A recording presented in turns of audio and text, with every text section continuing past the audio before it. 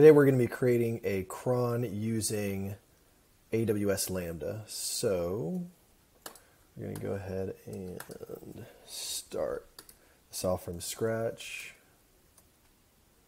So we're in Lambda functions, make dir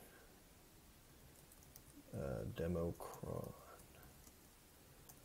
cd into it, code dot for VS Code. And let me get rid of my text so y'all can't see those in case I accidentally put them on the screen. Okie dokie. So first we go to terminal, and then we have to npm init, and then go to the package JSON and type module so we can use ES6 imports. And then create index.js, and then we have to do const, export const handler, and then beautiful, they do it for us, and then yeah, we just write the code that we want executed. So for this, we will just log hello world, and yeah, you do all your other stuff just right here, so it's just a regular function. I don't even think we need to do anything. I don't think we need to return, but let's just return for the heck of it. This is where you do all your logic. I don't think I'm going to put anything else. And then we need this handy script here that we'll put in package JSON, and that is to zip everything up. So this is demo cron. So then all we just have to do is npm run zip, zips it up. Oh yeah, we don't have any packages or anything. Beautiful. So then we're going to create a function, demo cron.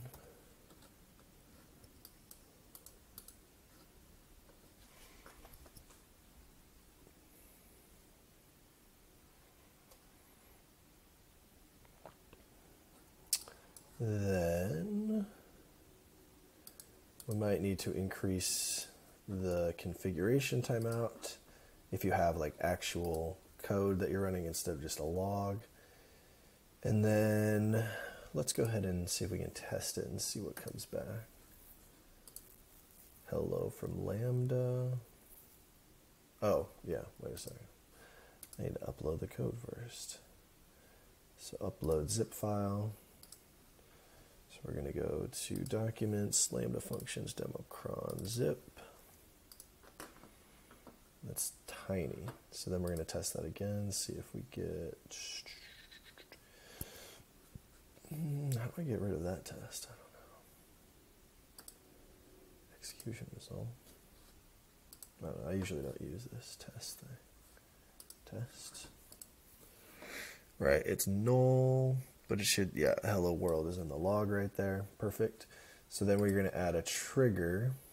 And then this is going to be an event bridge. Yep, right here. So we're going to do it for every, we're going to use an existing rule and every minute. Boom. So if you need to create a new rule, then there's information about how to do that, like rate. You can use their own thing, rate right here, or you can use a cron expression.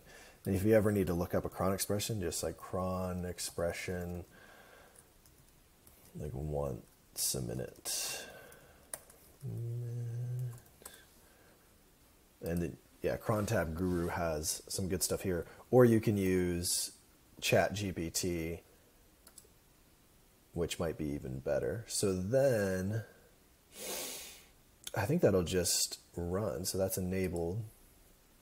And if we go over here to monitor and view CloudWatch,